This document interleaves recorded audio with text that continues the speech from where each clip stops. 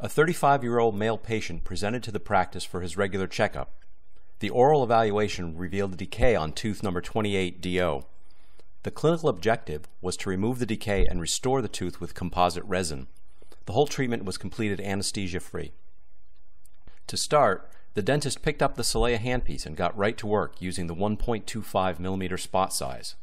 He stepped on the foot pedal and maintained a cutting speed of 60%, using 100% mist to establish analgesia and quickly remove the decay. A burr was used to refine the prep for final restoration without anesthesia. This case demonstrates the profound analgesic effect of Solea and its fast cutting speed. The total prep time was 90 seconds. It took 3 minutes to restore the tooth.